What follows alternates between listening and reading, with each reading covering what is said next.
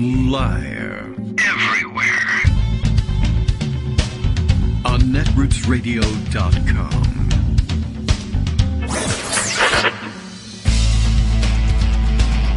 David Waldman. Kagro. In the morning. Now, here's David Waldman. Hey, good morning, everybody. How you doing? It is Tuesday, March 26th, 2024. Time for another show, and we're rolling on underway.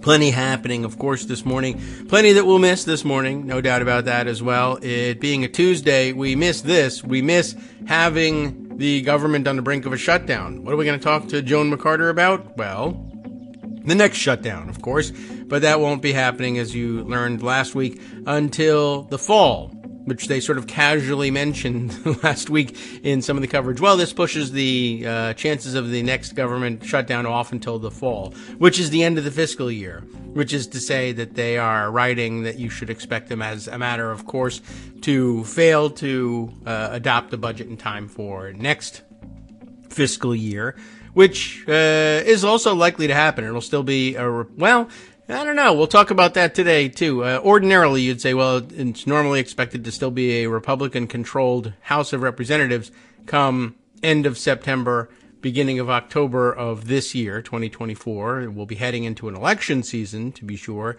but there will be no chance, ordinarily, of reconstituting the House as perhaps Democratic-controlled until the following January when the new members are sworn in. But there was, did we manage to get it on the record yesterday? I think so, yes. That's right. We did talk about the resignation of yet another Republican from the House, bringing their margin to spare to just one vote. I think what we were looking at 217-214 split, or 213 split in the House, and speculation already beginning about whether or not there'll be another Republican leaving. They pointed out, a couple of observers did, that the date given, I'll have to go back and remember who it was. I mean, it was an important personage, too, who actually ended up resigning most recently. And we got stuck on the fact that this was a person who had just been rewarded with a chairmanship of a committee that they essentially they created out of thin air, as they can do in the House, but a dumb committee to investigate something about the Communist Party of China. So they get to yell about communism. And it was Brian Higgins, right, who resigned or submitted a letter of resignation designating his last date in the seat. I think was something like, oh no, I wasn't. I'm thinking of somebody else who's gone and is set to be replaced. Wow, I'm already off track. Mike Gallagher was the one who just resigned. I just was scanning another article mentioning that on April 30th there's a special election to replace former Representative Brian Higgins, a Democrat, and so I'm looking at one or another of reports of all the people who are ready to be replaced in the House or who have left their seat vacant.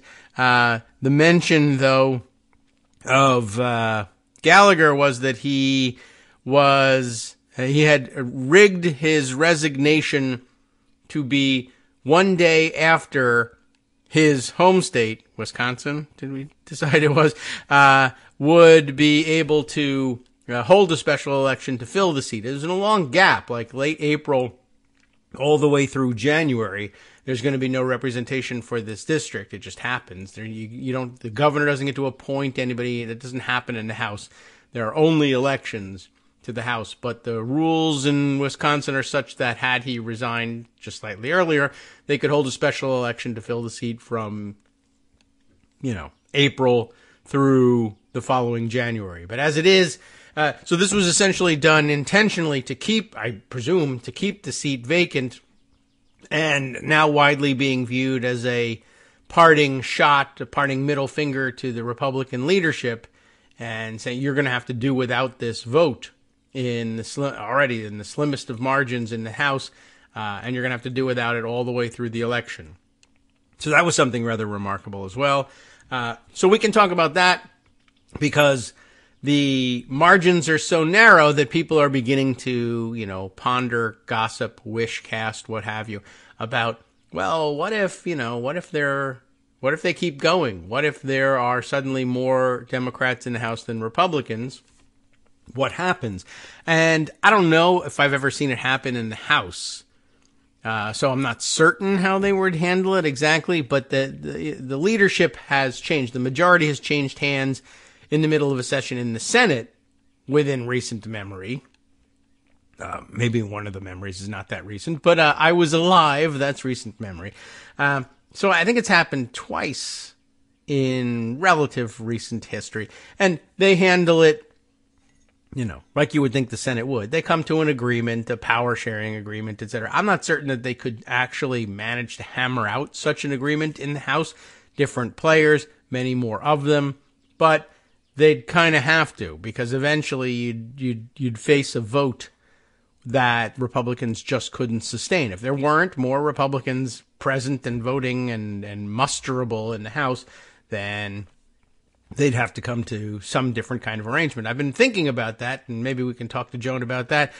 Just sort of pondering, ordinarily, in the ordinary course of business, whether the House is closely divided or not, one of the first things that they do each day is to vote. Once they convene, they vote pro forma, usually they hold the vote, but to approve the journal of the previous day, not the congressional record per se. That's actually a different publication, but the journal that just keeps loose notes about happenings that day, what bills passed, how much was things that were introduced, things that were passed, etc.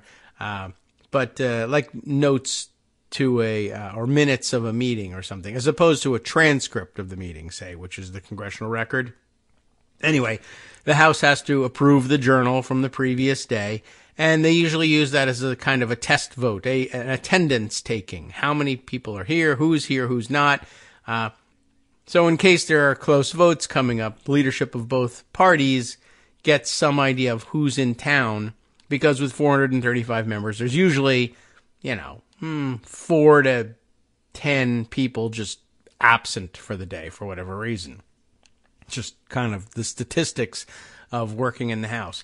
And so, it's an ordinarily the majority's responsibility to approve the journal, so they all vote yes on it.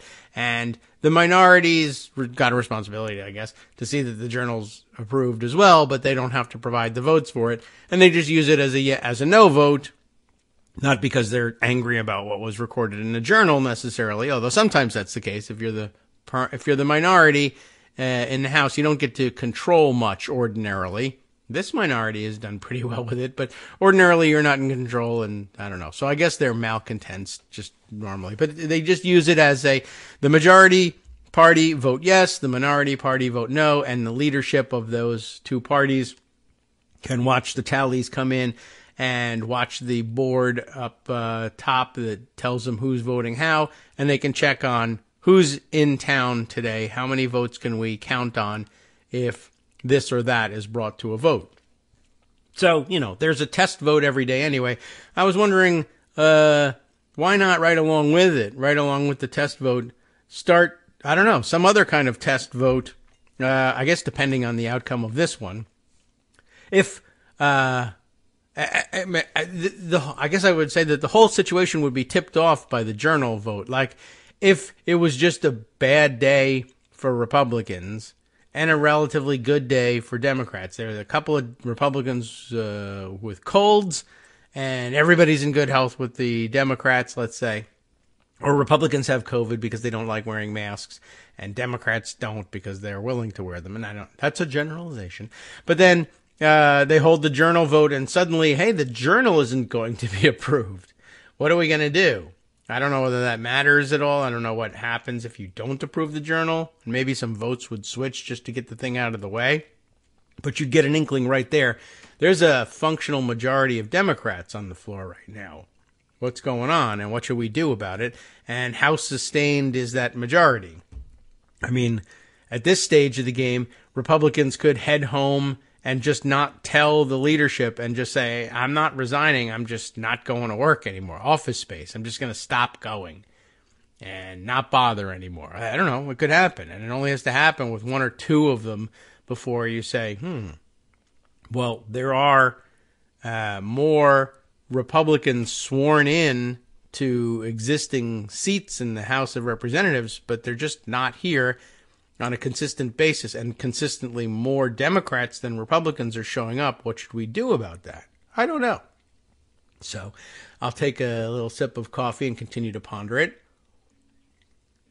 I'm late today with getting to the microphone with the coffee. And just coffee update. I've finished the chocolate macadamia nut Lion Coffee Roasting Company Magnificence from Hawaii. Thank you very much to Judy Vincent who sent that out to us. And but before I start the next specialty coffee, I have some other coffee at home to finish up, and it's garbage, it's junk, it's instant coffee. I don't treat myself ordinarily to the really good stuff. So one, it's a little jarring to go back to, but two, I have some milk to use up that I haven't been using in the other coffees because I have flavored creamers, for those things. But meanwhile, it's like, you better use this milk up or it's going to go bad. So I switched back to the other coffee, mostly to use the milk up. So that's the update. But it takes up extra time in the morning, believe it or not. And so I've arrived here with the cup, and as annoying a sound as that is, maybe you can view it as pleasant background noise and make it feel like you're cozying up to a fire in the middle of winter. It's still pretty cold out there. And sipping your hot chocolate while you're listening to me describe the destruction of the country, the planet, what have you. So, where were we? Oh, yes. Well, I should save the rest of this discussion, I guess, for when we have a chance to go over it with Joan, if she's interested in this. And I'm not certain that she is, but, it could be at least an interesting fantasy to entertain in passing.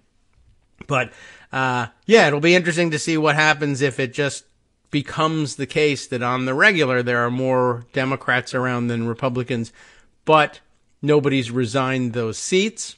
And then, of course, what happens if more Republicans resign and there's just, even if they can bring everybody every day, there's just more Democrats in the House than Republicans. What's it like to switch majorities midstream in the House?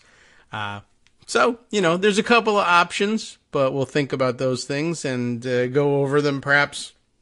We'll see if we get any indication from Joan ahead of time whether, I don't really want to talk about that. Then we can speculate about that on our own. In the meantime, big weird news in the region as the Francis Scott Key Bridge in Baltimore. And there are a lot of Francis Scott Key everythings everywhere because he wrote a song. And you know how it is in this country. You write a song. It's like the Taylor Swift of his day. Not really. But Francis Scott Key, of course, the big song that he's famous for writing, penning the lyrics that became the national anthem, and having done so while watching the bombardment of Fort McHenry, not Fork McHenry, that's a different place, Fort McHenry in Baltimore. And so, as a result, lots of Francis Scott Key stuff in the region. There's a Francis Scott Key Bridge, the Key Bridge, we just call it the Key Bridge, in D.C., That's not what we're talking about. This is a Francis Scott Key Bridge, which is part of the Interstate 695 Outer Beltway of Baltimore, an enormous mile-long span over the, the Patapsco River or something? Anyway, at the mouth of the Baltimore Harbor, and a gigantic container ship has smashed into the bridge and collapsed it, which is astonishing all by itself. It was in the middle of the night, so thankfully, the volume of traffic wasn't too bad. But they definitely, lost cars and trucks and things that fell into the water. Nightmare scenario. There was a repair crew working on the bridge, and those guys went into the water, or at least some of them did. There's a whole rescue operation going on. It's about 1:30 in the morning when this happened. This ship, I guess, looks like it lost power and just was scrambling to try to correct itself. It was, I guess, adrift, fully loaded, and just smashed into the thing and took the bridge out And it's weird, Twitter now, Twitter and other social media jammed with people who are, people who are overnight, shipping and infrastructure and tensile strength of steel experts kind of people. And of course, people complaining about the other people who are all of a sudden overnight experts in whatever it is that's going on. So a free for all there. That's for sure. But interesting to watch people wake up to weird even the headlines about this disaster are weird. It's like the people who cover Congress are covering this thing, and they say Congress fails to approve budget, and it's like, well, Republicans blocked the budget or filibustered this or that. Why don't you say that sort of thing? People were waking up to key bridge collapses, Baltimore Bridge collapses, dozens feared lost or whatever whatever they do in the headlines, and people waking up to that and saying, gosh, our infrastructure is so terrible in this country and we need to repair it. And that's all true, but the bridge didn't collapse. It wasn't like, oh, I'm so old and crumbly and I've been not maintained very well. A gigantic container ship fully loaded with who knows what, smashed into it, and you're not going to survive that. And that was another thing about people wondering about that. Like, you can't, how heavy are these ships that just smashed and took out this bridge? But a fully loaded, ocean-going container ship, I have no idea. I'm sure there are experts out there, or fake experts, who Wikipedia looked up how much but apparently, if you smash into the pilings of a bridge with a boat like that, that's it. That just takes the bridge out. So that's pretty amazing. And it's a fairly heavily traveled artery around the region. I guess, luckily, it happened in the middle of the night when traffic was light, but people are going to have to look for another way to get where they're going, because it was a big, long span over a big expanse of water. And we're going to have to, I don't know. Then, of course, there's people speculating about, well, why is the ship, who owns it, and what country, and is it intentional, and the ship made a weird turn, and it just looks like there's a power failure on the boat, and they're like, I don't know, looks like we're going to crash. Could there be more to it? Sure, we'll find out in the coming days, I guess, but it doesn't feel like it was anything other than, oh no, this is just a giant boating accident. So anyway, we'll see whether that changes. There's a lot of things you could re-examine in the aftermath of the actual events and find a different interpretation of, and some of them are waiting for that interpretation right now. Let's see. There's a couple of things to share with you.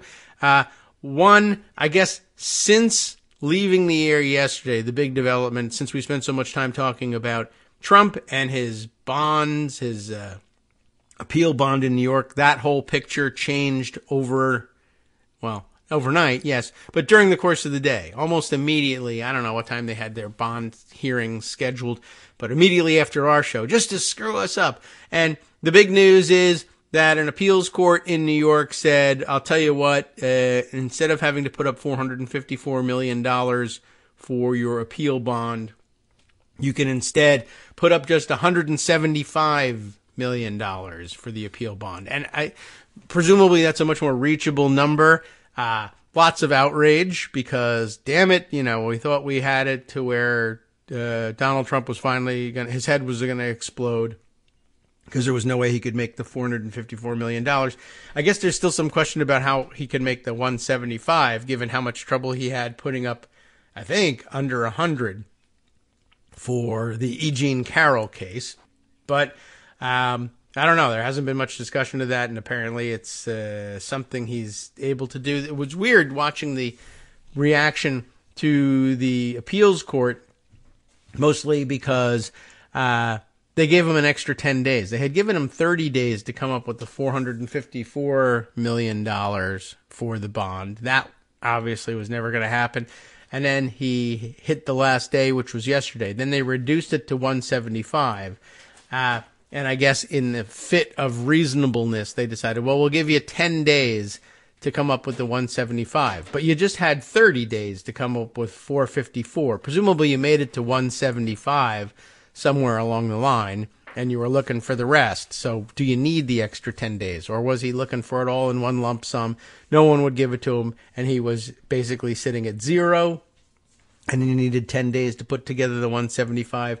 And we'll see whether or not he's able to do that. It looks like it. There was some reporting available that helped sort of clarify what was going on and how much of it was, oh my God, we just can't punish a rich guy versus, anybody else, and other people who have, there's the record is replete with stories of poor people who, never made it out of jail or even died in jail awaiting trial because they couldn't put up $1,000 bond, and, nobody got the chance to go to the court and say, gosh, it's impossible for me to raise that money.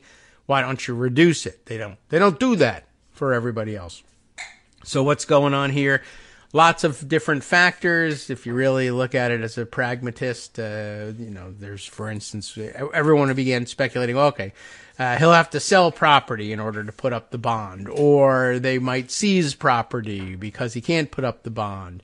And by the way, what the hell is the bond exactly all about anyway? I don't think I totally understood exactly what it was. Apparently, it's not that unless you put up the bond, you can't have your appeal, which is kind of what they were making it sound like. And that was kind of odd, struck me as odd, because, have we rigged it so badly that only rich people can appeal their cases these days? That's the case with paying the lawyers, certainly. You're effectively limited in your appeals, but are you really barred from access to the court to appeal a matter of law just because you can't raise bond money to do it? And the answer is, well, not really. It's not like that. You're still entitled to your appeal, but it's a matter of how they handle the eventuality of having to enforce the judgment. You've just lost your case in the trial court. There's a judgment against you for, whatever it is. In this case, we'll say $1 million. A judgment against you for $1 million. You want to appeal. That's fine. But there's a chance you might win and there's a chance you might lose on appeal. But what they're asking you to do is put up a bond to guarantee the ability of the plaintiff who won the case, who won the $1 million from you, to collect on that money should you lose your appeal. Because one of the things you can do is file for an appeal and then abscond and take off. And what happens? And now there's a judgment against you and it's enforceable because you'll lose by default for not showing up at your appeal. But where's the money? So this is really all about, preventing people from packing up the house and leaving in the middle of the night in order to avoid payment. You got to put up the money and then appeal. And you can still appeal, but the alternative for people who don't have money to put up the bond is, all right, as a matter of law, you can appeal, but in the meantime, you need to start paying this judgment. The court system says you owe this $1 million to this person. Start paying. And if you win your appeal later, you can sue and make them pay you back. But, if you want to avoid that hassle, you put up the bond instead. You have your appeal. Very often the plaintiff won't start, collecting on this thing until the issue is settled and claim to the money is established and firmed up. So that's what's going on there. And also other people pointing out, again, the bond issue is, it's not necessarily meant to be punitive, and it doesn't prevent the appeal from going forward. So it's not exactly that it was all over if they held him to the $454 million. In fact, I thought there was a good summary of the explanations that were bouncing around yesterday up at Daily Kos. Andrew F. Cockburn actually had put this up and posted it, and it was on the recommended list, and I thought it was a good summation of what was going on. I guess a good title to catch eyes and get people to come and read it. Reducing the bond, it says, was not rich man's privilege.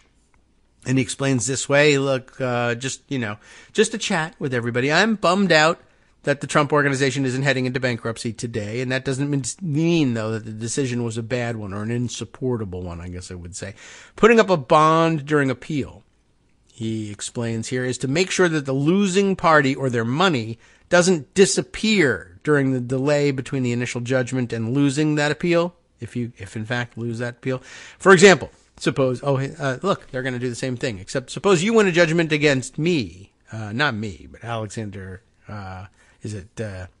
Andrew Cockburn. Alexander Cockburn is another journalist type guy. But Andrew, suppose you get a judgment against him for $10,000. You never get that against me. I mean, you'll never see that money if you win that against me. Anyway, but if Andrew says, if I appeal and skip town, you're out of luck. Without a bond, anyway. Instead, I have to come up with enough money that if I lose the appeal, you automatically get your award. If I win the appeal, I get the bond money back and you get nothing. The point isn't to screw me, Andrew. It's never the point to screw Andrew, I don't think. It is to make sure you are protected because the assumption is you have won the case. Does the state of New York need to have the full amount of the bond to make sure the Trumps pay up if they lose their appeal?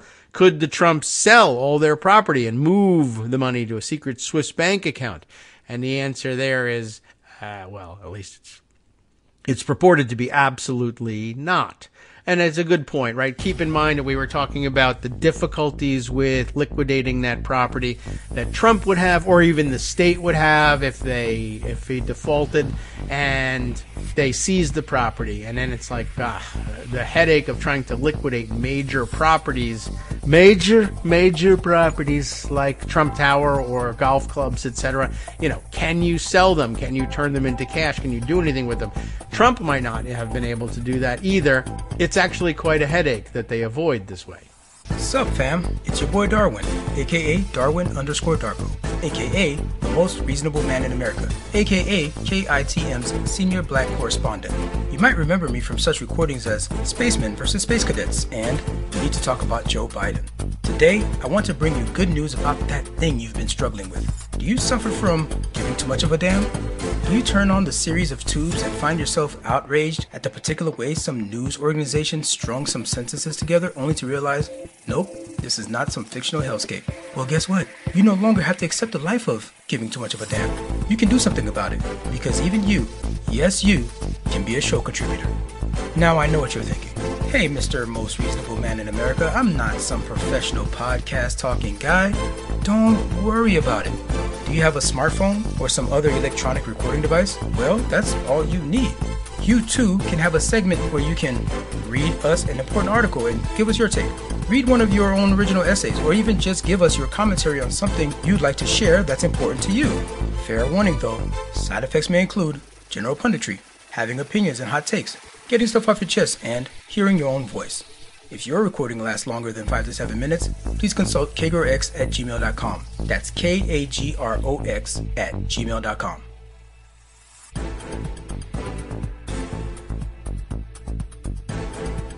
All right, welcome back now to the Kagro in the Morning Show here on Netroots Radio. Let's see. Oh, well, look at this. Just to bring you up to date on how bad Twitter is, the Twitter weirdos are all out there blaming the ship disaster having hit and destroyed the Key Bridge in Baltimore. They're all looking for ways to just say, maybe the shipping company promotes DEI in their company.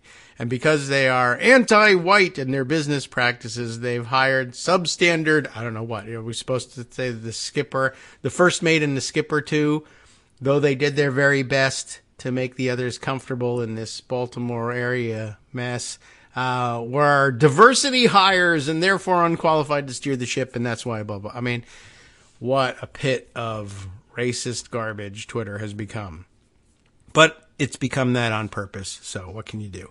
All right, well, let's see. Other things to catch up on. We were, in the middle of talking about the bond change for Trump and reading Andrew Cockburn's popular diary on Daily Kos about it and describing the situation. And we had just gotten around to the part where we were saying, yeah, even beforehand, before they changed the numbers, as they really were contemplating, well, are we going to have to seize Trump properties and sell them to either fulfill, I guess, not to meet the bond obligation, but to fulfill the obligation of paying the judgment, $454 million.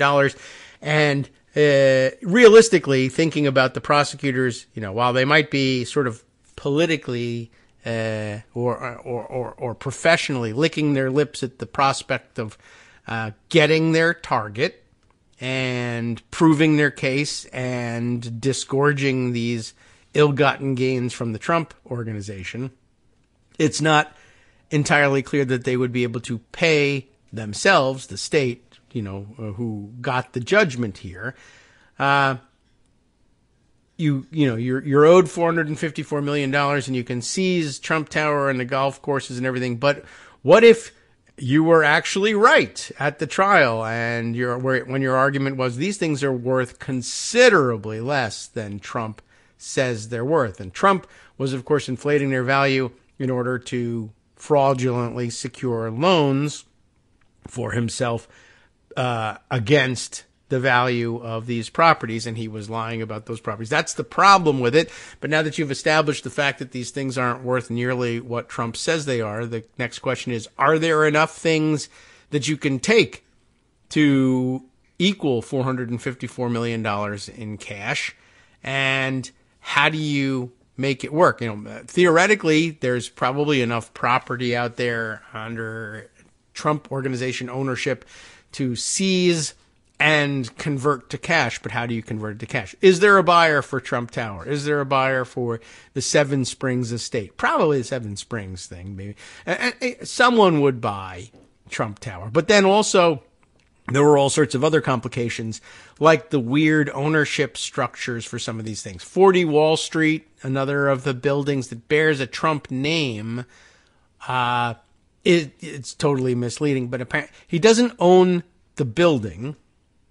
He doesn't own anything outright. He owns and remember, 40 Wall Street was, the building that, if you recall, one of the dumber stories about Donald Trump on 9/11, somehow appearing on television somewhere to say that now he owns the was it the second tallest building in Manhattan or something, and like a totally inappropriate thing to have observed given the collapse of the World Trade Centers. But, and by the way, the World Trade Center, just so the headlines don't say, World Trade Center collapsed because buildings suck. They were hit by planes, like today with the bridge.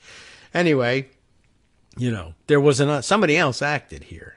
Anyway, they didn't find any difficulty in explaining that one, I don't think. But anyway, 40 Wall Street. He doesn't own the building. As it turns out, he owns 30% of a company that owns the ground lease on 40 Wall Street. And I don't know anything about that, but I read about it as they were describing the problem. The ground lease means you don't own the building. You don't own the land that the building is on. Somebody else owns that. That's a fascinating fact. I'd love to know who owns that. Who's getting paid by Donald Trump and partners in order to sully the building with the Trump name? I'm not sure. But anyway, he owns 30%, and 70% of the rest of the ground lease is owned by the Vornado partnership, which I think also is partners with Jared Kushner in 666 Fifth Avenue. Isn't that right? Anyway, a big name in real estate that's somehow weirdly connected to massive fraud. Just something to look into. So they together own the ground lease, which means somebody else owns the building. Somebody else, maybe entirely, a third or fourth party owns the land underneath. And everybody's essentially getting paid in order to grant the right to this partnership, Trump and Vornado, grant them the right to lease the rest of the building, to sublet portions of the building. So what they did is essentially they rented the building and then got permission for having paid the owners to sublet the rest of the building. So they control the leases in the building for all the tenants, but they don't own the building. And Trump doesn't own it. He's only 30% of it. And so, okay, so can you seize that? Can you seize the 30%? Can you sell Trump's shares? It's not entirely clear. Apparently the contract as between him and or the Trump organization, of course, and 18 layers of LLCs in between, and Vornado may be that neither of them can sell the shares without the permission of the other. So it's very difficult to know what you can liquidate and what you can't. And of course, all of the other properties he owns through various interlocking networks of shell companies and the like. So anyway, even if he owned it outright, it would be like, well, what can we get for Trump Tower? It might be that there's a fascination factor and somebody wants to pay lots of money for it. Maybe not. And if they liquidate all these things and they don't get enough money, what about that? So there's all sorts of problems with it and all sorts of headaches that, frankly, the state was probably hoping to avoid by forcing a cash bond instead. So anyway, back to what Andrew had written about. Does the state of New York need to have the full amount of the bond in order to make sure that the Trumps pay if they lose their appeal? And could the Trumps sell all their property and move it secretly, like to a Swiss bank account, and then abscond with it? No, is what's it's very difficult to liquidate all of that stuff anyway. And then other protections against moving the money. For instance, during the trial, Judge Engeron appointed a special master, remember that? Former Judge Barbara Jones, who was put in charge of overseeing all of the Trump businesses during the pendency of this trial. And then afterwards, after the judgment, he actually increased her powers of supervision over the Trump organization. Nothing can be done in those companies without her approval. They can't sell properties. They can't transfer assets out of state. They can't, as it says here, buy a spare roll of toilet paper without going through her. She has complete control of the vast bulk of their assets. There is no need for a bond, therefore, to protect the state. You can always just turn to former Judge Barbara Jones and say, you got to get us the money, extract it from this organization. In addition, the Attorney General's office has also placed liens on several of their properties. That is going to effectively stop them from being sold or mortgaged, right? Even if you decide you're going to liquidate the property and sell off Seven Springs and the Westchester Golf Course to satisfy the bond or the judgment, either one, and you go to sell it, the buyer is going to look up the property records and see that there's a lien against it by the state of New York, and that's going to worry them, and they're going to go through all sorts of additional legal expense to make sure that they are going to own the property free and clear when it's transferred to them. That might mean paying the state of New York directly in the purchase deal, depending on how Trump works it out, or otherwise, even if Trump sells the thing for cash, he's got to make sure that the state gets its money. But the buyer also needs to make sure that happens so that they can have title free and clear. So there's a lot of reasons not to get into these transactions if you can avoid it. Anyway, the appellate court, Andrew concludes here, did treat the Trumps differently than the average person. And that's true. They wouldn't have reduced my hypothetical $10,000 bond, but that is because the Trumps have already been treated differently by Engeron. He knew he was dealing with a cabal of crooked scumbags. That's true. And had put the protection in place in advance. If the full judgment holds up on appeal, the money will be there for the state to collect, and they don't have to depend on the Trumps to do it. Barbara Jones can take care of that for them, having been granted legal control of the Trump organization by Judge Engeron. So that's some relief. And also lots of writing out there today, although I didn't gather it up to share with you, but people basically saying, again, the size of the bond that they were looking for wouldn't be absolutely necessary to collect all of it, given the fact that they have effective control over the Trump organization already through the special master's office. So it's unlike anybody else, that's true, but also it's unlike anybody else because ordinarily there isn't a special master appointed to control your assets during the pendency of the trial. So, okay, that's definitely worth keeping in mind, I think. Other items worth reviewing today, there are several, and one related to that, the SPAC public offering of Digital World Acquisition Corporation and its merger with Trump Digital Media does in fact appear to be going through. There was some speculation again that Trump might be able to, well, first of all, that there might be a $3 billion windfall in this operation for Trump and the Trump organization, and that might bail them out of the need for cash for the bond. But now, of course, there's something else has happened to bail them out of need for some 60% of the bond that they were originally going to have to pay. But in addition, there might be this additional income from the public offering of the merged companies, Digital World Acquisition Corporation and Trump Digital Media. And but then there was some concern, I guess inside his organization, that they might not be able to, under the agreement, to sell those shares for 6 months after the public offering so that money wouldn't become immediately available, and that it might not be acceptable for use as collateral for the bond. But apparently these things, too, are subject to negotiations, and it may be that the other parties to the acquisition are fine with waiving the usual restriction and allowing Trump to sell those shares. Not certain that it's going to have to happen. And also, in disappointing news, I guess, I grabbed this CNBC article with the headline that DWAC, Digital World Acquisition Company, stock jumps 35% yesterday on Trump's reduced bond.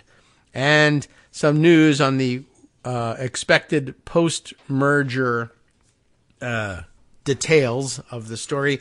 They've designated the merged company will be operating under the stock ticker name of or abbreviation of DJT, which is of course Donald Trump's initials, and just sort of insulting in general, but there you have it. So key points in the bullet points here from Ryan Anastasio's piece for CNBC. Shares of Digital World Acquisition Corporation soared 35% after a court sharply reduced the bond that Trump has to pay to appeal the civil fraud ruling in New York. And the company will announce that it was changing its ticker designation, as I mentioned, to DJT. The ruling came after the approval of the merger. Came after the approval of the merger between the shell company and the social media group owned by Trump. Shares in the merged company are set to begin publicly trading Tuesday. That's today, under the ticker symbol DJT. Hopefully, that's something. Hopefully, that's something that murdery trader Green will invest heavily in again, and then lose heavily again. I think she lost like 80% of her investment the first time around with this thing. I don't know whether her fortunes rebounded yesterday with that news, but I don't think that's news that's going to last. Anyway, under the current terms of the deal, Trump will still not be allowed to sell shares in the company for at least 6 months. So they haven't worked out any sort of waiver about that just yet. Is there any more news about that and how that might change, or if it can change? Let's take a look. The DWAC jump on Monday was likely driven mostly by news of the reduced bond. Investors in the company initially feared that Trump might try to sell some of his majority stock in order to free up cash if he were required to post that bond. And maybe that's it, really. The jump, the 35% jump, was relief at not having to take a hit if Trump decided to dump a bunch of his stock. If he could get an agreement, or he dumped the stock prior to the merger and IPO, then I guess it would be okay. But it would mean that most of the value of these shares for most people is, one, it's going to be a Trump company, But if Trump is, very publicly dumping all of his shares, anybody dumps that many shares, the value is going to go down, of course, because then there's a glut in the market of these shares. But on top of that, if it is paired with the news that Trump is no longer really going to be heavily associated with this company because he's desperate for cash, then the people who are buying essentially souvenir stocks in Donald Trump would lose all the value of their investment anyway. Not that there was any to begin with. Anyway, but with the bond reduced, the odds that Trump would try to sell his shares, right, fell significantly. So the shareholders in the SPAC voted on Friday to approve the combination between their SPAC and Trump Media and Technology Group, which owns Truth Social.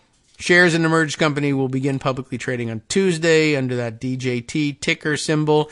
The company's debut on public markets could provide that financial boost to Trump, who is expected to own 80 million shares, which could be worth around $3 billion or more in the new company, even though, honestly, the company's probably worth zero. Under the deal's current terms, Trump can't sell those shares for at least 6 months. However, the board of directors could vote to permit Trump to sell shares earlier. The board is expected to include several people close to Trump, for that reason, I would add, including his son, Donald Trump Jr., and Trump's former trade representative, Robert Lighthizer. A potential windfall from selling the shares could help pay legal bills and damage judgments, which he's got piling up, of course. And then, let's see, Monday's rise comes after the stock fell nearly 14% on Friday, previous week, after DWAC shareholders signed off on the merger. That's interesting. So we're going to have the merger. We're going to have an IPO next week. And that news hits the stock for a 14% drop, which tells you that, look, there's no value to this company. The stock had soared 160% this year, but lost all but about 15% of that since hitting its 52-week high on January 23rd. So it's been a while and a long downslide for the stock. So we'll keep an eye on it, I guess, and we'll see whether or not they engineer this windfall for Trump. But it's not great news. That's certainly true. All right, let's see. There's, I guess at this point we don't really need to read the Washington Post story that I tucked away explaining it might explain some of the details of the change in the bond that would be helpful. All right, we'll zip through some of that and hit some other news and then set ourselves up for a discussion with Joan. Mark Berman, Jonathan O'Connell, and Shayna Jacobs teamed up on to explain things. Trump wins partial stay, we're going to get into the nitty-gritty here, I guess, partial stay of the fraud judgment and is allowed to post $175 million instead of $454. Trump previously faced a requirement to post that $500 million bond to stop the New York Attorney General from taking his assets. Again, it's not a ticket to the appeals court, it's just a ticket to freeze the assets in place under your own ownership and not immediately start having to pony up to pay the judgment from the trial court. Right? An appeals court panel in New York said Monday that former President Donald Trump would be allowed to post a $175 million bond to stave off enforcement of a nearly $500 million civil judgment against him and his business. The order was a significant win for Trump, who was otherwise facing a massive cash crunch, and still is. $175 million is not nothing. And the prospect of New York Attorney General Letitia James moving to seize some of his assets as soon as this week. However, while the 5 state judges on the panel, it's a 5-judge panel, not 3, like in the federal courts, eased the financial strain on Trump, they did not erase it entirely. They gave Trump 10 days to come up with the reduced bond of $175 million, saying they would only delay enforcement of the full amount if he put up that lower figure within this window, and it's not immediately clear how he will come up with that money.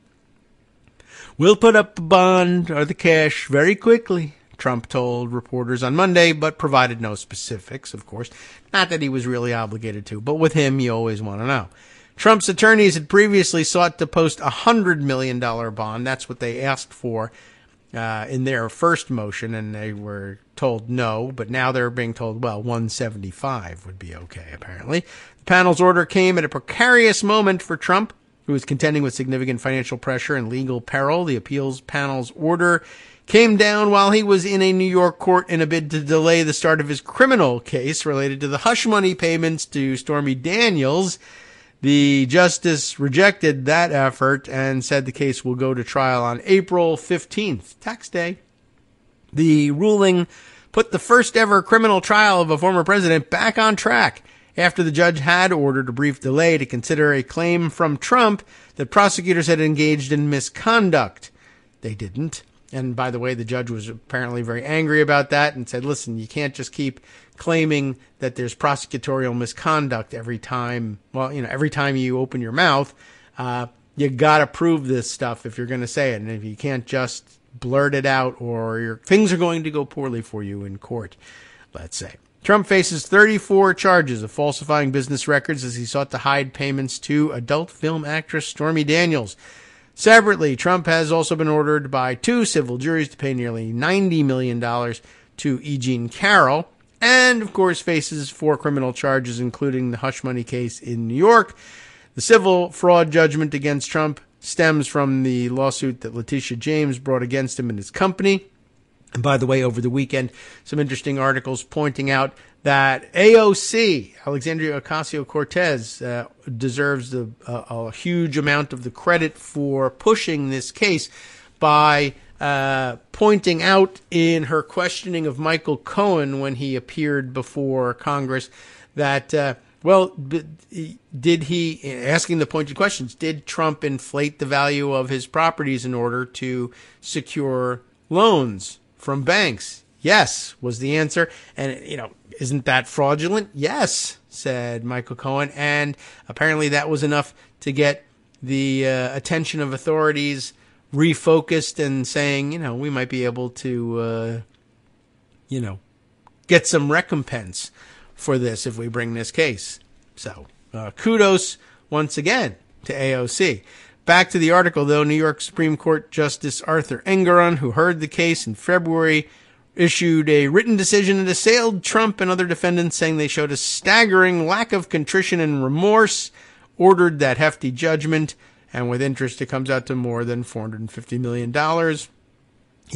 Trump immediately vowed to appeal that ruling, but in order to stop Letitia James, the AG, from collecting in the meantime, that's why he would be required to put up a bond for the full amount.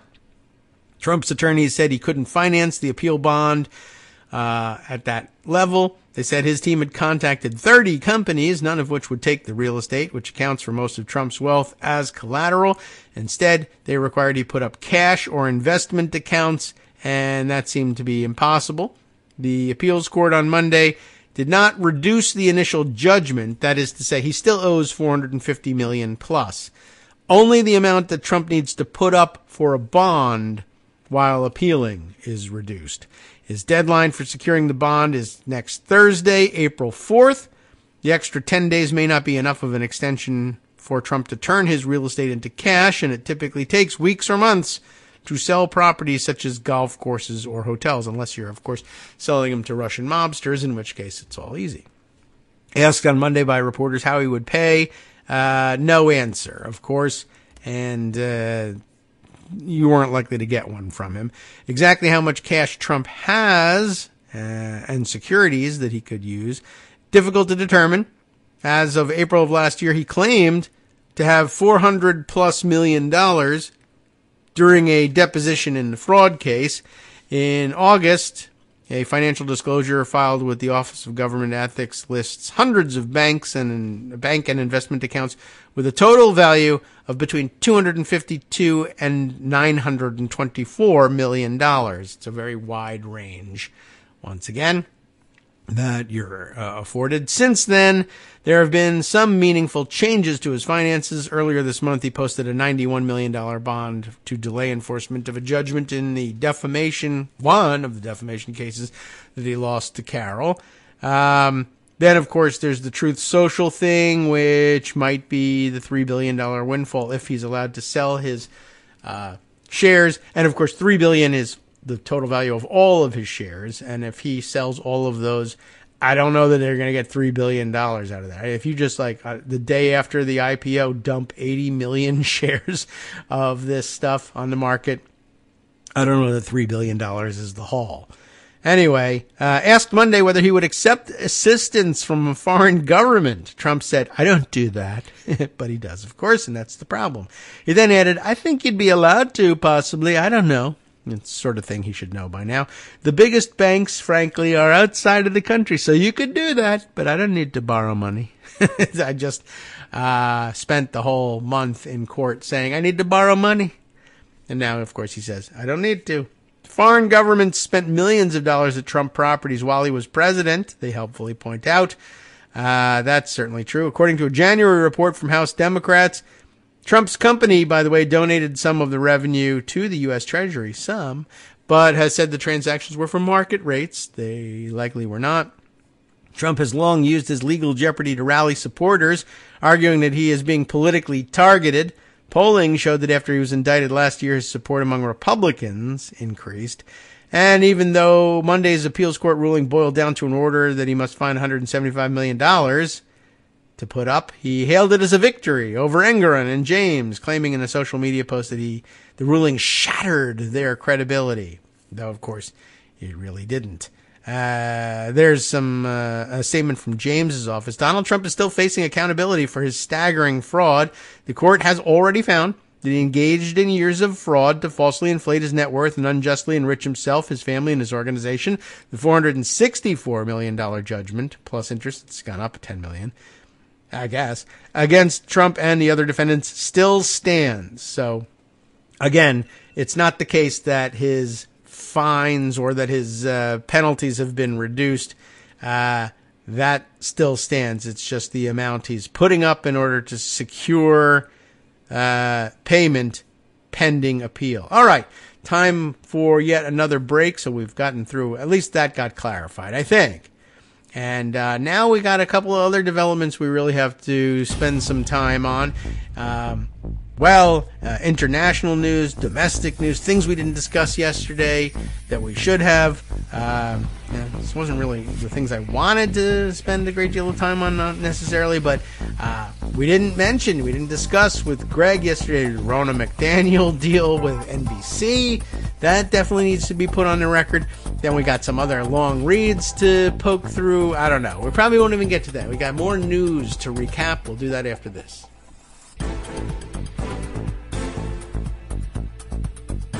All right, welcome back now to the Kagro in the Morning Show here on Netroots Radio. Breaking news! Sorry, everybody, I broke it. And, we'll see what we can do to put it back together again. But breaking news I don't know. We'll make it COVID news. Not really, but Joan can't make it. She doesn't have COVID. Everybody relax. Joan won't be in today. She got a recent COVID booster, and you know how that can be. And so, in effect, to stave off the disaster that has befallen us with Greg contracting COVID at this late date, we're making sure that it doesn't happen, or we're doing our best to reduce the effects should it happen in the future with Joan McCarter. So, okay, we'll miss her, but as we know, this was a good time to do it, right? You schedule the COVID booster after they secure a CR that sews things up for the rest of the year, or in fact, a minibus spending bill, not a CR, but taking us all the way through the end of the fiscal year. So go ahead and get that protection taken care of. And hopefully quick recovery from the side effects of getting the booster. It does happen, and we'll miss you. So now we're, I guess, free to discuss the other procedural questions still pending. One of the things, for instance, that I thought we might discuss, but which we might as well treat as a headline to catch up on. I happened to see this one yesterday at the AP. Republicans threatened to hold Attorney General Merrick Garland in contempt over Biden documents case. Does this bring back memories for all of you about contempt of Congress and the various side issues that are wrapped up in it? If not, or if you're new-ish to the show, then I will go over the details with you. Here it is. Let's see. Farnoosh Amiri is the reporter for AP on this one. House Republicans threatened to hold Attorney General Merrick Garland in contempt of Congress if he did not turn over unredacted materials related to the special counsel probe into Biden's handling of classified documents. You'll recall that, like 5 seconds ago, not really, some time ago at this point, Robert Hur's report was issued, and as much as he tried to make a issue about something else about Biden, the ultimate import of his report was, the upshot was, we're just not going to charge Biden here. It's materially different from what Trump did, to the extent it was found that he was in retention of some documents that belong to the Archives and Records Administration. He immediately moved to return them. Was there classified material? Yes, there was. Was he willing to return it when asked? Yes, he was. That's the quantum difference with the Trump case. He denied he had the things. He denied that they were classified. He insisted he had the right to retain them. He did try to retain them. They had to go past request to subpoena and past subpoena to search warrant in order to get those things back. Nowhere in that neighborhood with Biden. And, of course, several other reasons along the way, some more controversial than others in the way that Hur handled them.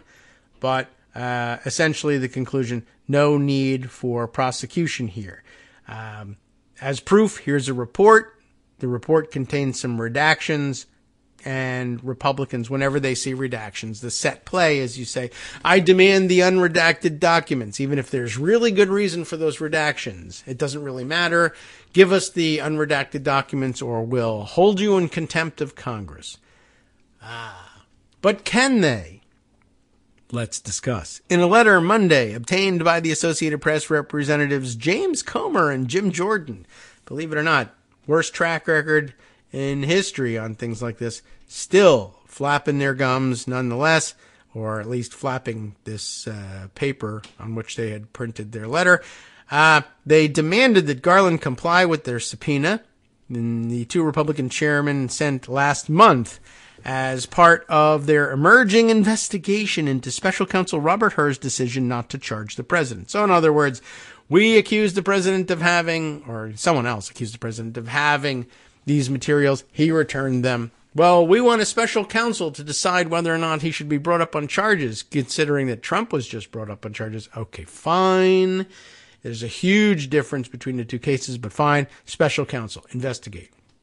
And in fact, we'll avoid all these problems by investigating or assigning a Republican to the job, as we always do with special counsels, because as you know, if a Republican is being investigated, it's only fair to have a Republican do the investigating. And if a Democrat is charged with something, it's only fair to have a Republican do the investigating, because only Republicans will be trusted by Republicans, and then we won't have this backlash, and we won't go through the hand-wringing and garment-rending and gnashing of teeth as they demand that the investigation be investigated, because you can trust a Republican to do the investigation correctly. That's why we assigned the Republican to do it in the first place. Oh, what? That didn't matter?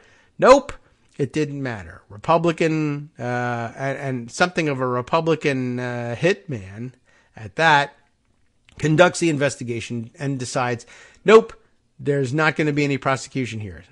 Nonetheless, Republicans are demanding an investigation of the investigation now. And if we don't get your cooperation, Merrick Garland, in an investigation of the investigation, then we're going to investigate you and hold you in contempt of Congress. Comer, the chair of the Oversight Committee, and Jordan, the chair of the Judiciary Committee, which is a joke in itself, ordered the Justice Department to turn over the unredacted audio and transcripts of Hur's hours-long interviews with Biden and his ghostwriter by April 8th. If you fail to do so, the committees will consider taking further action. We'll consider it, such as the invocation of contempt of Congress proceedings, the two lawmakers wrote. Now, on the one hand, they can demand these things, And if they subpoena them and the subpoenas are not complied with, that is their recourse. But there are complications. The Justice Department, of course, reacted to the letter late Monday, saying the department has been extraordinarily transparent with Congress throughout the process. It's something you say even if it's not true, but in this case, I guess it maybe has been. The Attorney General released Mr. Herr's report to Congress and made no redactions or changes.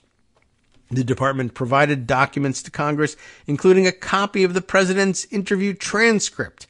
And Mr. Herr testified before Congress for more than 5 hours about his investigation.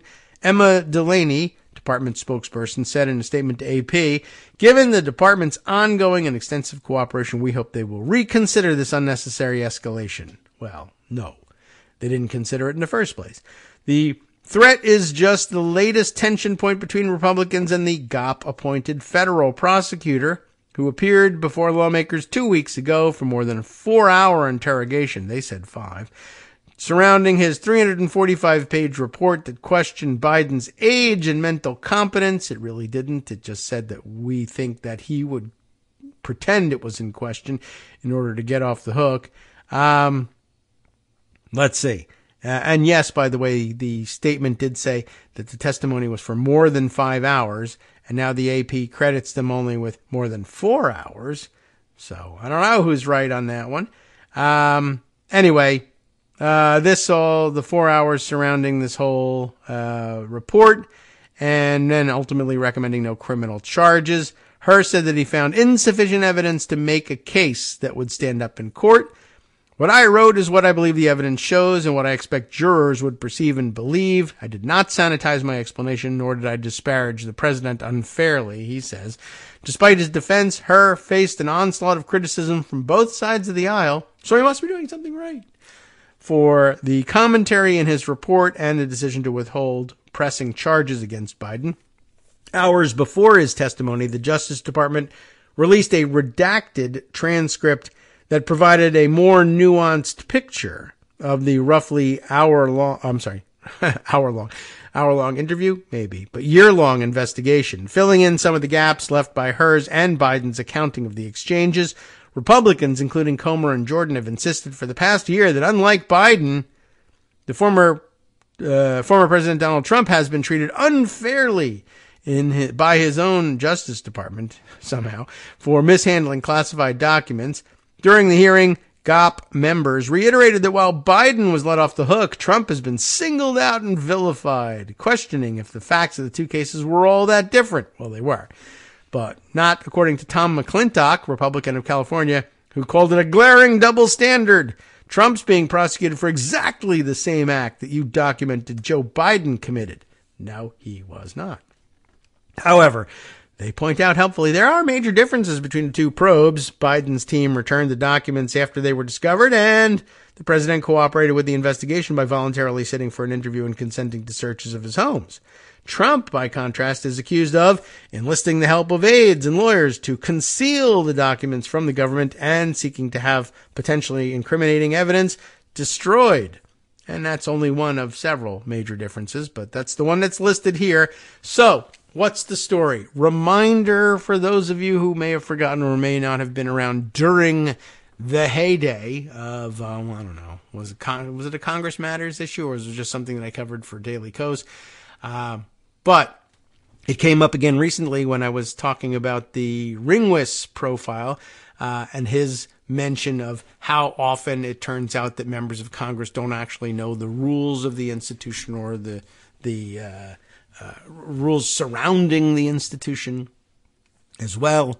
And in that case, I was talking about longtime Oversight Committee Chairman Henry Waxman, former congressman who was at the head of that committee. And let's see, he was also the head of the Energy and Commerce panel for a while as well. But as chair of the House Oversight Committee, it should have been background knowledge for him how contempt of Congress works and what the options were.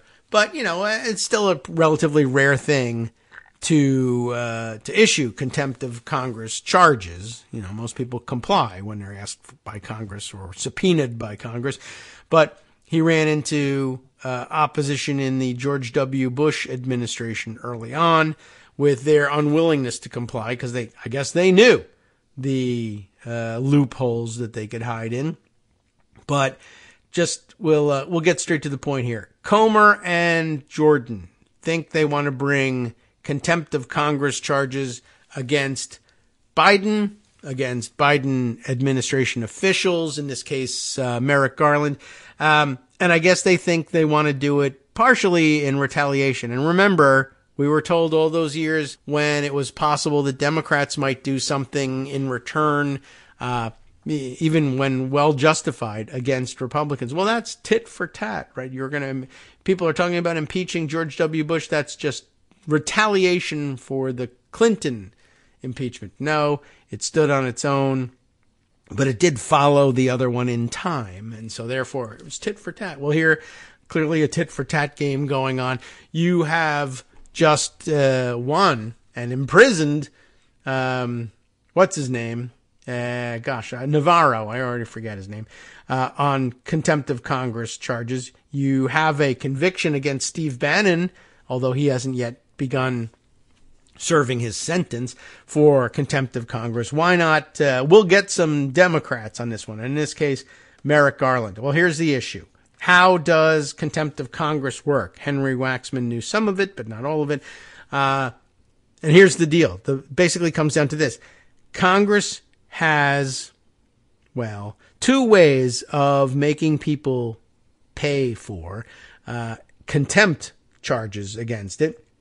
The far more common and current practice is to you issue a subpoena, the subpoena gets defied, and then you bring contempt, you refer contempt of Congress charges.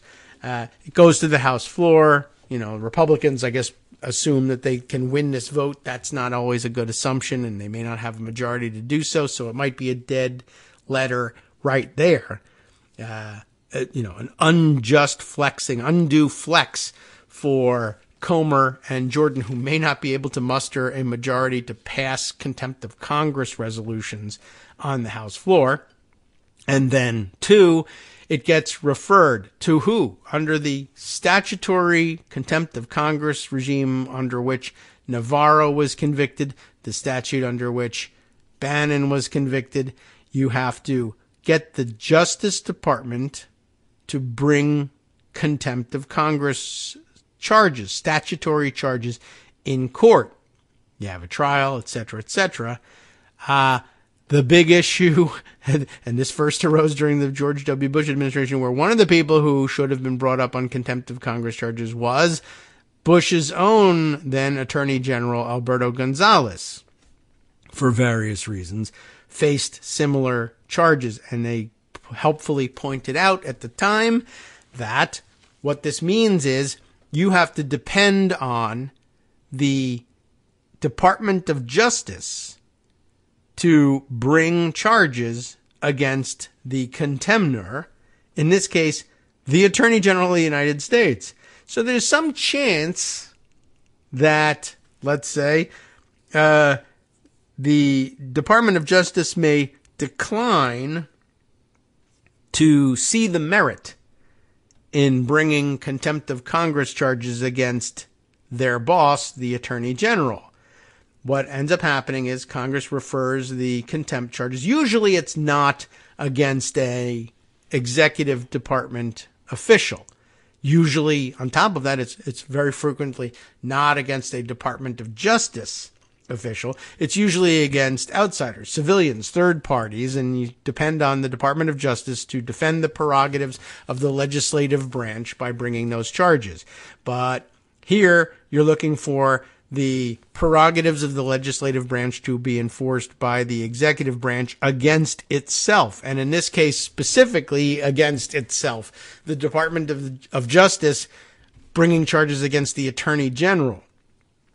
What's the likelihood that the U.S. Attorney for the District of Columbia, who usually is the one who receives the referral to bring these charges for contempt of Congress, what are the odds that he says, he or she, I don't even know who the D.C. U.S. Attorney is, says, it's, for whatever reason, substantively true or not, that it is a bad idea to try to bring contempt of Congress charges against my boss, the Attorney General. Now, is that undue influence? Should the Department of Justice, in fact, be dedicated to the pursuit of justice no matter who is being targeted here? Yes, absolutely. So, I don't know. This is actually kind of good. I think I like this. Good. Refer contempt of Congress charges to the Justice Department. Let's see if Merrick Garland, in an abundance of caution and fairness, decides to direct the U.S. Attorney for the District of Columbia to bring him up on charges of contempt of Congress such that he would stand trial. Let's see if it happens. And of course, the usual prediction here is no, it won't happen. One, they don't really have a case. I mean, I guess he hasn't yet been issued the subpoenas and he hasn't yet defied the subpoenas. And in most cases, the courts say, let's have you go through a period of negotiation to try to work out a solution rather than have us be the ones to step in and impose a solution. It usually takes an awfully long time. And the people who remember the charges against figures in the George W. Bush administration will recall that they were able to stretch things out long enough such that the contempt charges never reached the court during the tenure of the Bush administration. We were already into the Obama administration by the time that came around, and the whole thing was more or less moot at that point. Will they be able to stretch this beyond the Biden administration? Whether just one or two of them may not matter. I don't know. But those of you who were sharp of ear during the discussion of the Ringwis article the other day will remember that the main point that Henry Waxman didn't know about was that there is and always was an additional approach available for contempt of Congress. If you run into the problem of we need to prosecute executive branch members, and the unitary executive, remember that concept from the Bush administration? The unitary executive declines to bring charges even if against a contemner who's not the Attorney General. Let's say it's the head of the EPA, for instance, just to pick a figure out of a hat for no apparent reason. And of course, if you know the history here, you know what I'm doing. If not, I'll tell you in a minute. But let's say the administrator of the EPA refuses to comply with a subpoena, a congressional subpoena. Will the unitary executive bring charges against itself? Never mind having to do it against the Attorney General, for which you wouldn't have to resort to weird concepts like the unitary executive. You could just say, well, this is the same person. It's not a conceptual unity. It's an actual unity. But would a executive branch DOJ bring charges against an executive branch EPA administrator for defying a subpoena from Congress? Always doubtful in a Republican administration, maybe also doubtful in a Democratic administration, for all I know. And the courts don't like dealing with it. They don't like having to deal with this weirdness, and they say you really need to work something out. The history is there's lots of contention, always, historically, between the legislative branch and the executive branch. Work it out. Don't make the judicial branch step in and say which one of these other two co-equal branches is supposed to be superior here. Work it out. Well, sometimes that's not a satisfactory answer for Congress, and Congress occasionally remembers that it is a co-equal branch, and it shouldn't have to depend on the judicial branch to defend its interests against the executive branch. So, what happens when a co-equal branch demands information from a co-equal branch? Should it have to resort to yet another co-equal branch for the ability to enforce its subpoenas? And the answer, historically, constitutionally, is no. There is another mechanism called inherent contempt.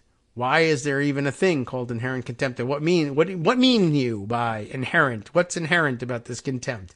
And the answer is, look, if Congress has the right to issue subpoenas and to see them enforced, It shouldn't have to depend on another branch to enforce it against a third branch, or for a third branch to enforce it against a second, or however you want to view this thing. It should be, as a matter of inherent powers, the Congress is able to subpoena, and if they don't get satisfaction, they should be able to hold you in contempt directly and jail you directly, because it is a co-equal power with these other two branches. There shouldn't have to be a reliance on statutory contempt of Congress. But, for the most part, contempt charges were brought against outside parties, not other parties to co-equal branch status in the government, and they found it was a cleaner and more modern practice to simply say the DOJ will prosecute, let's say, corporate executives who refuse our subpoenas. That was easier to understand as a DOJ prosecution. But when you're prosecuting the DOJ itself, inherent powers. Now, they hadn't been used for almost 100 years at the time that they were first hinted at during the during the George W. Bush administration. And so it was possible to forgive Henry Waxman for not knowing, even though honestly at some point, pick up a CRS report and ask yourself, what do we do if the executive branch won't help us bring other executive branch members to heel for a genuine and valid congressional subpoena? I mentioned to you that what if the situation was the EPA administrator? The reason I bring that up, if you don't know, is that the first time that this really came to a head and executive branch officials were simply flatly going to refuse to comply with the congressional subpoena, and they had to address the question of who will prosecute a member of the executive branch. Will it be another member of the executive branch from the DOJ, or does Congress have to do it itself? The first time that happened, the first time they couldn't work out a deal, apparently, though they later did, was as against Congress's demands for compliance with the subpoena from EPA administrator in the Reagan administration, Ann Gorsuch. Yes, you knew this was the wind-up if you know the history. If you don't, you'd be surprised and you'll say to yourself, Ann Gorsuch, is she any relation to Neil Gorsuch, who now sits on the Supreme Court and would be called upon to decide such an issue and settle the contest between the immovable object of the EPA, executive branch EPA, and the irresistible force of co-equal branch Congress in issuing its own subpoenas, which it has a constitutional right to do, according to, the Supreme Court. Are they related? Yes, of course they're related. Neil Gorsuch's mother was Ann Gorsuch. That's right. And now there's somebody who has institutional memory of, this is all BS when Democrats want to get compliance from out of a Republican government. But what do we do when Republicans want to get compliance from out of a Democratic government? How are we going to reconcile that? It would require monumental unfairness and double standards. Who's got that? Well, what if we put the Gorsuch kid on the Supreme Court? And then next time it came up, if we need somebody who could be that ridiculous with their double standards, we would find such a person because he has visceral memories of his mother being victimized and all of this by bad Democrats. Only he would be capable of tying himself into the sorts of knots that would be necessary to enforce this as against Democrats, but not as against Republicans. But luckily, he's already on the Supreme Court and should be fine. So there you go. Just if you're into dynastic politics or against dynastic politics, for instance, don't forget the Gorsuch clan in the middle of all this. All right. So there you have it. But very shortly, they may run into this. This will be real interesting as Republicans in Congress claim for the first time to become aware of this odd situation, which makes it extraordinarily difficult from the outset for the Congress to force the Republican Congress to force a Democratic DOJ to prosecute its own boss.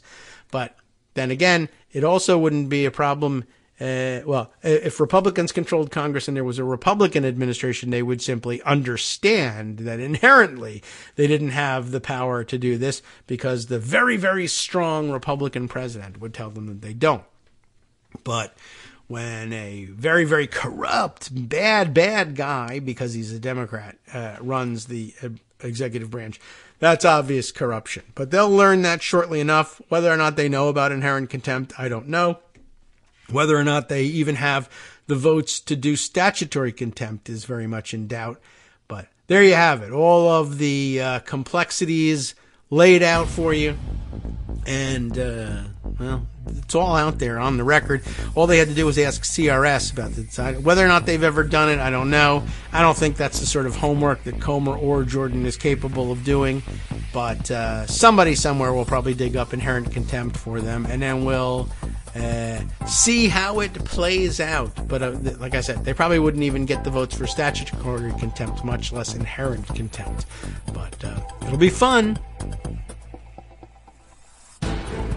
Hi everybody, it's me, David Waldman. Yes, the same guy who interrupts you all the time. Interrupting you one more time, just to tell you again, another reminder that your contributions are what keep this show on the air, and patreon.com, patreon.com, is still among the easiest ways to make the sustaining subscription donations that keep us afloat. Are you ready for the pep talk about how our Patreon campaign is still going strong and growing? Well, too bad. Yeah, the plain fact is we actually are headed in the wrong direction, and whereas we once had about 175 monthly patrons, we're now actually down below 150. Time to recruit some more. Not exactly the kind of news I wanted to share, but there it is. For those of you in a position to support the show, patreon.com does make it easy to make those secure, recurring monthly contributions to do so. Patreon.com/KagroX gets you straight to our donation page. We've been through a lot together. The worst of the pandemic, we hope. The worst of the insurrection, we hope. So go ahead and treat yourself. You don't need an excuse. Give yourself the gift of a little something you enjoy in life. Support the show. And of course, if you happen to prefer using PayPal or even the Square Cash app, we're up and running on those options too. So thanks again, everyone, for all your support. We couldn't, or at least shouldn't, do it without you. Hope you'll be on board soon too. Thanks for all your support.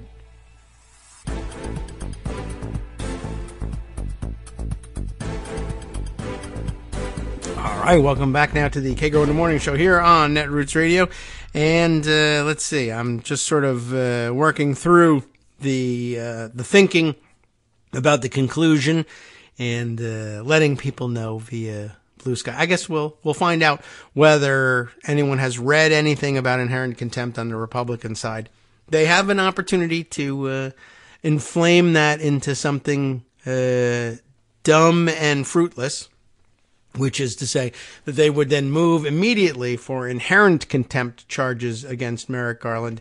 That would be an ultimate lesson of sorts for Merrick Garland, although I don't know what he would learn from that. What do you think would be the takeaway for Merrick Garland, having bent over backwards this whole time to cross every T, dot every I, be as open as possible, and build what he thinks is bulletproof approaches to working, to dealing with Republicans, to handling investigations? If he were to have bent over backwards, appointed Robert Hur as special counsel, he issues his report, they have hearings, they question him, etc. If he's met with an insistence from Republicans in Congress, Jordan, Comey, etc. Already losing track of who's who here. I've always been confused on the fly as between Comer and Comey, but of course, at any rate, it would be how fascinating for him to have that, what he thinks of as good faith, be met with an inherent contempt finding, and I guess an attempt to send Capitol Police and the Sergeant at Arms of the House to arrest Merrick Garland and imprison him somewhere And remember that Congress no longer maintains, if they ever maintained, it's highly questionable whether they ever maintain an actual jail cell somewhere under their control. There's still facilities available to them, but they've never had to lock up a DOJ official in any of them. And presumably all of those things are all the prisons available to the Capitol Police. I think the Capitol Police, when they detain people, just use the D.C. City Jail to put them in. And I guess that's different from putting them into a federally controlled facility. Would you be able to put Merrick Garland in a Bureau of Prisons controlled facility? Ordinarily, you say, well, if the question is, can you put even a Democratic attorney general who would bend over backwards to be totally fair? You'll never get a Republican attorney general to agree to this. They'll just no from the outset, right? A Democratic attorney general would say, well, in the interest of fairness, justice, truth, justice in the American way, particularly Merrick Garland. Even another Democrat would say, well, no, I'm not going to imprison myself. When Merrick Garland, well, to be fair, I really should put myself in prison. I don't know. But it'll be exciting to watch, don't you think? If only because it will be like, hey, Merrick, wake the hell up. What do you think? Who do you think you're dealing with here? Is there a point at which even Merrick Garland says, these guys might not be fair? I don't know what, they're very, very, very wrong about this. And I'm just going to have to show them how wrong it is. Not by locking myself up, but by not being locked up. It's a crystalline case, as I sometimes like to say about various things. Often I'm wrong about them, but in this case, yes, maybe. All right. Wow. So that's of interest. By the way, other things of interest, I guess, that we might want to talk about. A piece from The Guardian also being picked up by other outlets now because it's so weird and outrageous. Speaking of, corrupt figures in the government. The next Clarence Thomas. Do we have another Clarence Thomas in the offering? Gets the Fox question mark there in The Guardian. The next Clarence Thomas, abortion pill case spotlights right-wing judge and his wife's shadowy connections. Can't believe there's another judicial wife with shadowy connections. Melissa Segura reports this for The Guardian. The subheader tells us who we're talking about. Judge James Ho, H-O, Ho, ruled to restrict mifepristone, but it also turns out that his wife, Allyson, is linked to the anti-abortion group that brought the case. Wow, that seems odd and bad and should never have happened and yet did. And wow, it happened in favor of Republicans. I can't believe it. When the former President Donald Trump appointed and this is The Guardian here, so they have to say the former President Donald Trump, as opposed to in English here in America, we would say when former President Donald Trump appointed the Texas Attorney, not the Attorney General, but the Texas Attorney James Ho to the Fifth Circuit Court of Appeals in 2017. And it might well have been the Texas Attorney General that he had placed there, but Ken Paxton was busy doing his own dirty work at the time and didn't want to have anything to do with it. Okay, so James Ho ended up where? Fifth Circuit Court of Appeals, the most conservative, corrupt, upside down, backwards, and will do anything for Donald Trump type of circuit court. That happened in 2017. Lawyers at the prominent law firm of Gibson Dunn, where Ho worked before his appointment, had a problem. They thought they had a problem. Anyway, how to replace the politically connected Ho? Well, it turns out that's a good way of putting it. All right. You knew the joke was coming. The guy's last name is Ho. Ha, very funny. Ho, slang term, etc. But how to replace the politically connected Ho? How will we replace that Ho? I don't know. We got to get another Ho who can hustle just as hard. I guess so. That, it turns out, they didn't even need to change the home address for his replacement because Ho's wife, Allyson, who every day has to live with the fact that she's married a man named Ho and had to adopt the surname of Ho, Well, Allyson moved into her husband's position and his old office because, she's a lawyer too. And then, of course, they had to take advantage of the opportunity and say, meet the Hos. All right, there it is. Few people outside of legal circles have heard of the Hos. Yet the couple is tied to the case before the U.S. Supreme Court that will determine women's access to mifepristone, a drug commonly used in medication abortions. The court hears arguments in the case on Tuesday. That's today. Ho served on the 3-judge panel last summer that ruled to restrict access to mifepristone. The legal group behind that case, Alliance Defending Freedom, you've heard their name all the time, has made at least 6 payments between 2018 and 2022 to Ho's wife, Allyson, a powerhouse federal appellate lawyer who has argued in front of the Supreme Court and has deep connections to the conservative legal movement that has led the attack on the right to abortion in the U.S. The payments don't violate, believe it or not, the court's code of conduct, according to Stephen Gillers, a New York University emeritus professor of law and author of Regulation of Lawyers, Problems of Law and Ethics. He wrote the textbook, ladies and gentlemen, but some court watchers argue that Ho's failure to recuse himself from the case illustrates why public trust in the judiciary is eroding. One recent survey found that 63% of judges noted a dip in the public's positive perception of them. That is a weird survey. It's not saying that 63% of the public doesn't trust the judiciary. I don't know what the results of the survey were. They may even be higher than that, but note that the 63% here is judges' own reporting of their understanding of a public dip in positive perceptions of the judiciary. That's a narrow slice of the situation there. But anyway, as they were saying, it's apparently not against the court's code of conduct for the Alliance Defending Freedom to pay Judge Ho's wife, Allyson, to do this advocacy for them, but it is highly questionable that Ho would not have recused himself from the panel. What did we, there's like a dozen, 20, I don't know how many judges on the Fifth Circuit. If he randomly gets named to the panel and his wife's, one of the clients who pays his wife is one of the parties to the case they're hearing, it's pretty easy to find a replacement.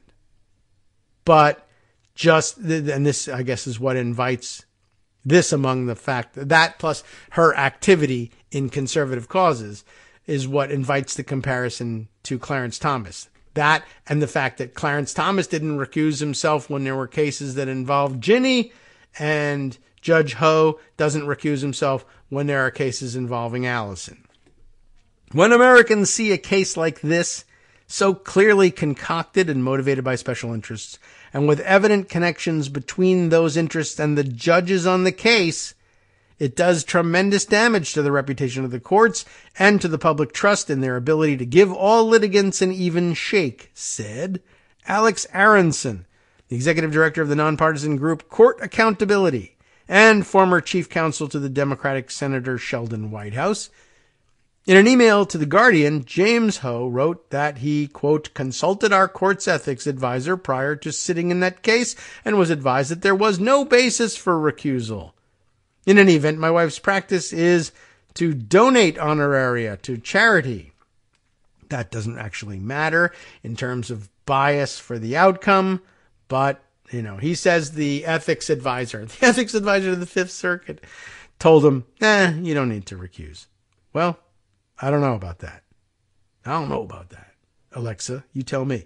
The Hos are just one of the increasing number of power couples in the conservative movement in which the wife of a prominent official works in the background, laying the groundwork for Republican policies that their spouses will rule upon or legislate. In the mifepristone case, the wife of Missouri Senator Josh Hawley, Erin, is the attorney of record for the Alliance Defending Freedom and argued the case before Ho. The Supreme Court Justice Clarence Thomas rankled the legal world, remember this, Does anybody remember this? I don't know.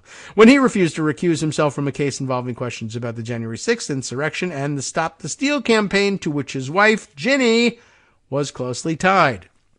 For Aronson, these are examples of serious concerns about what is becoming an apparent pattern of coordinated activity by some of these couples in this extremist movement, including the Thomases, Hawleys, and Hos. They're all Hos, in my view. Ho's rulings have included zealous language, referencing what he called in one decision the moral tragedy of abortion. He has suggested that protection orders in domestic violence cases are too often misused as a tactical device in divorce proceedings and issued without any actual threat of danger. Oh my. Orrin Kerr, a University of California, Berkeley law professor, tweeted that one of Ho's opinions, quote, reads like a politician's op-ed, not a legal opinion. Judges should stick to law. Just shut up and play, right? Call balls and strikes. In the mifepristone case, in which Ho supported rolling back decisions made by the FDA to loosen restrictions on the drug, he wrote, unborn babies are a source of profound joy for those who view them. So innocent bystanders are being harmed by mifepristone, you see. Expectant parents eagerly share ultrasound photos with loved ones. So what? Friends and family cheer at the sight of an unborn child, which is actually the sight of a mother, but okay.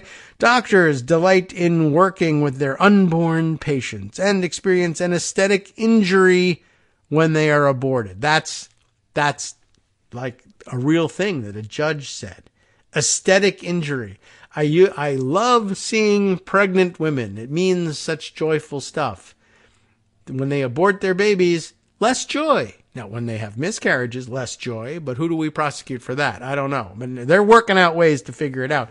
How can we prosecute women for that? You're making it difficult for me to view things that give me joy. You have to go to prison. That's how far they're going with this nonsense.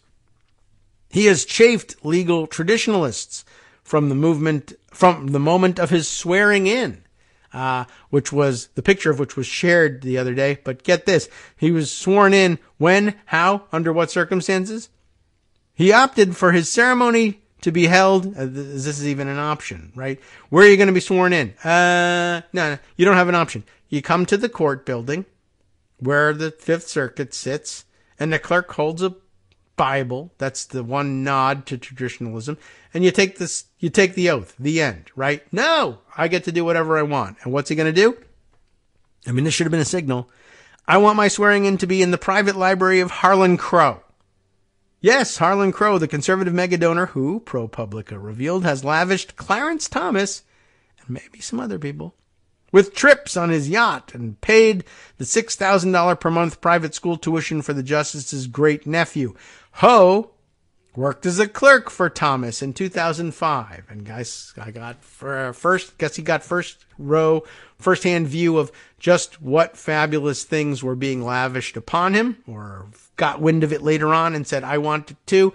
My swearing in won't be in the public building in which I'll serve the public, but rather in Harlan Crow's private library, because after all, I'm going to be serving him, not the public. That should never have been allowed to happen. Now, I mean, maybe and maybe we misunderstood it. And maybe it is, in fact, that officially speaking, he was sworn in by the chief judge of the Fifth Circuit in the building, but he wanted to have a ceremonial swearing in where he could do whatever he wants, wherever he wants. And I mean, what are you going to do? If you got sworn in that way, and then if you want to spend the next weekend getting sworn in at a Kansas City Chiefs game, can anybody stop you? If you're not really being sworn in, you're just staging. I brought a book with me to the Chiefs game. That's dumb, but I did. And I want my picture taken with the book. What are you going to do? I don't know. We should find out more about that, I guess. Ho vowed to boycott hiring Yale Law School graduates as clerks. How about that? After students interrupted conservative speakers on campus, noting cancellations and disruptions seem to occur with special frequency at the Ivy League school. That's pretty funny, given that it wasn't it at Yale Law School where we learned that there was a professor, a husband and wife professor team that were like essentially, really, to use the word correctly, grooming top conservative law school students for these positions so that they could mutate into wackadoodles of power later on?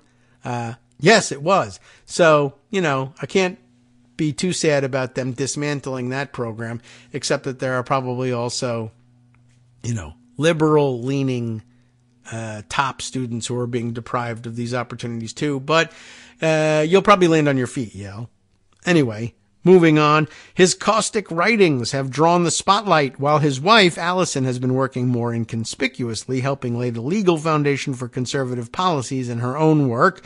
She appears frequently as a speaker for the Federalist Society, of course, the group that has led the conservative effort to reshape the judiciary. She has also worked pro bono for Christian right organizations like First Liberty Institute, a group that describes its mission as to defend and restore religious liberty in our schools for Christians, and only special kinds at that, for our churches and houses of worship, unless they're not our Jesus ones, inside the military and throughout the public arena.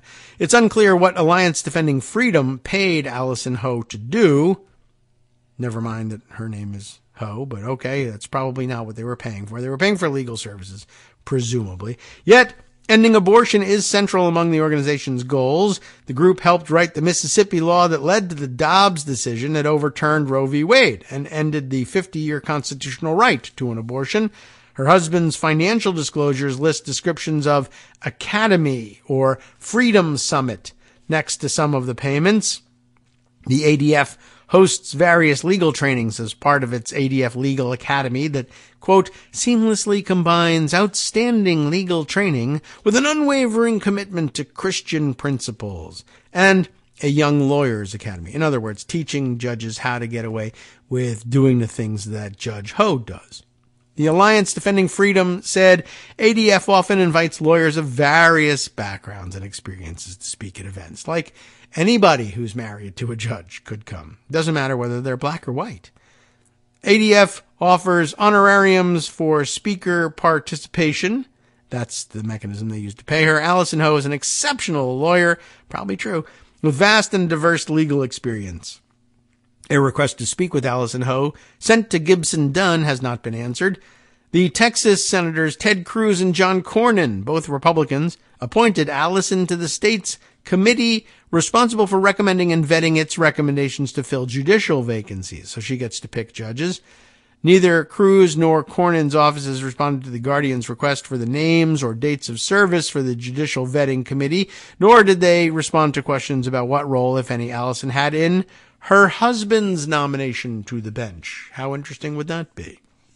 In 2023, the Texas Attorney General Ken Paxton, the actual Texas Attorney General, not the mistaken identification I gave earlier, hired Allyson and Gibson Dunn at the rate of $1,313 per hour. For whatever reason, 1313. I don't know if that means anything. With a $7 million cap.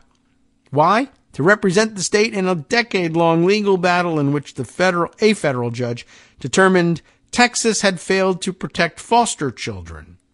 So why we're protecting the children from abortion once they're born? Not so much.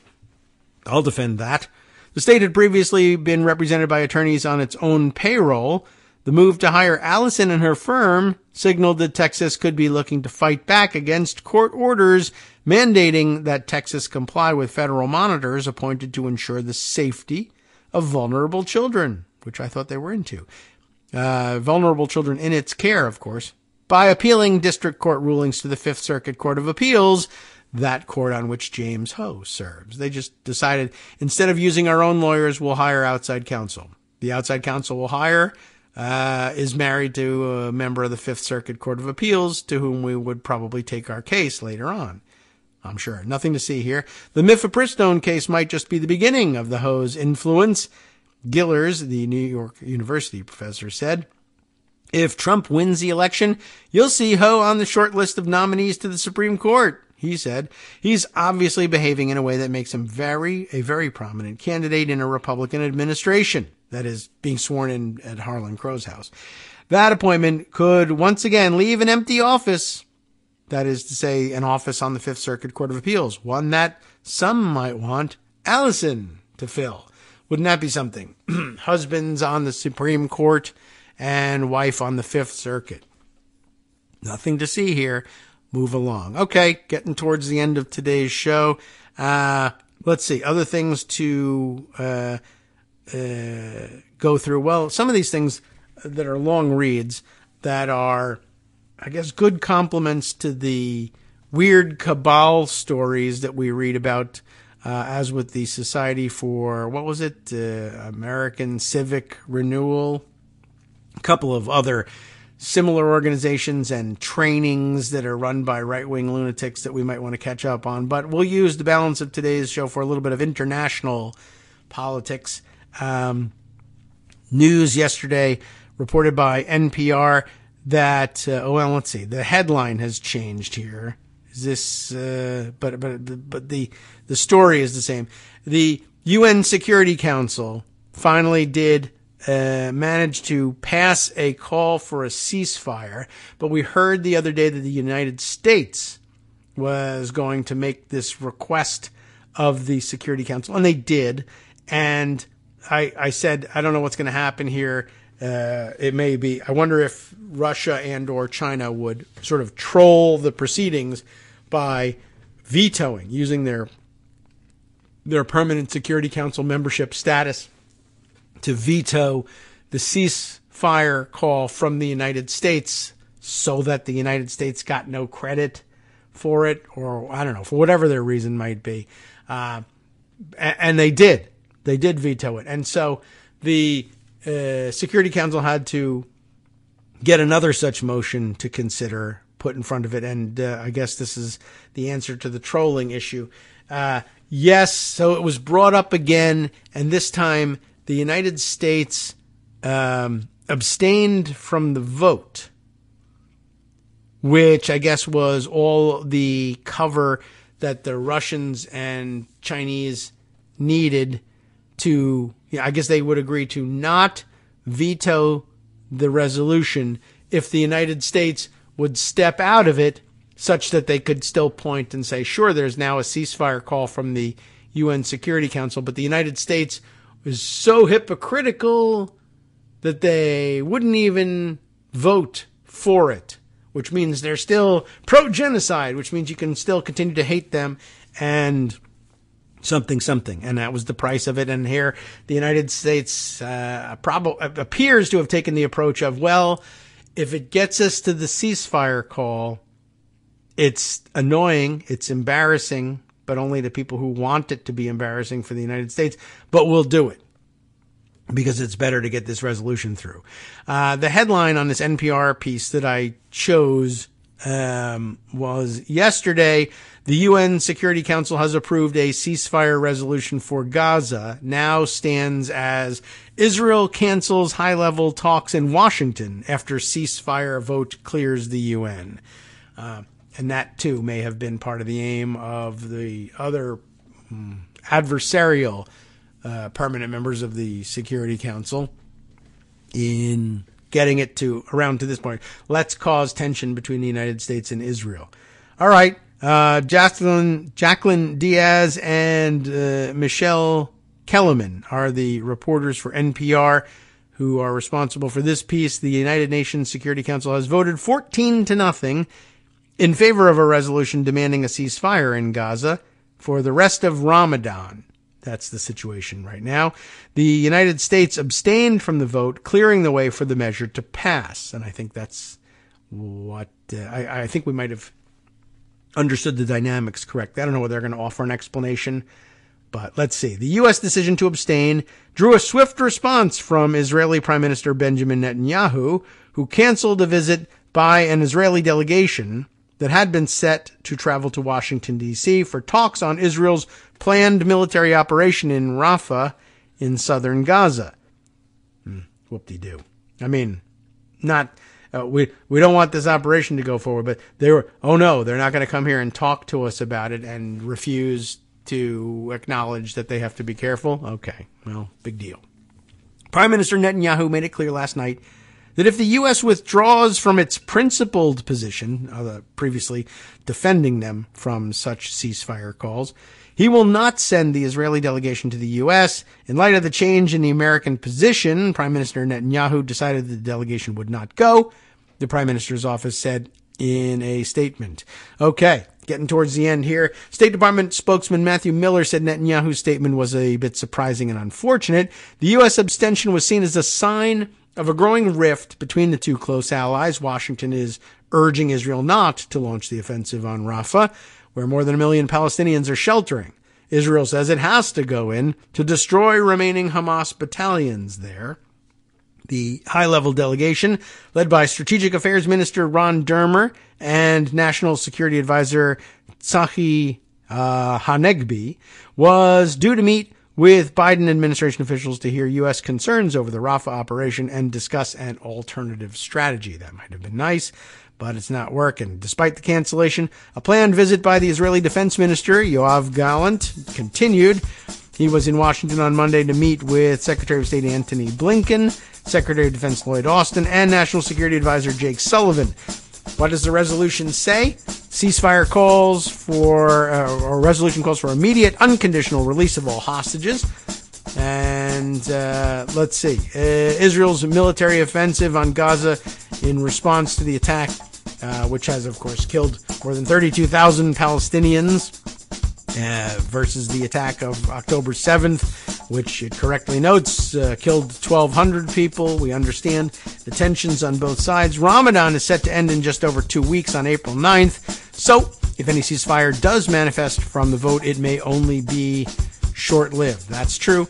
And I think they're talking about some U.S. had supported calls for a ceasefire only if it were directly connected to the release of some remaining 130 hostages still in captivity.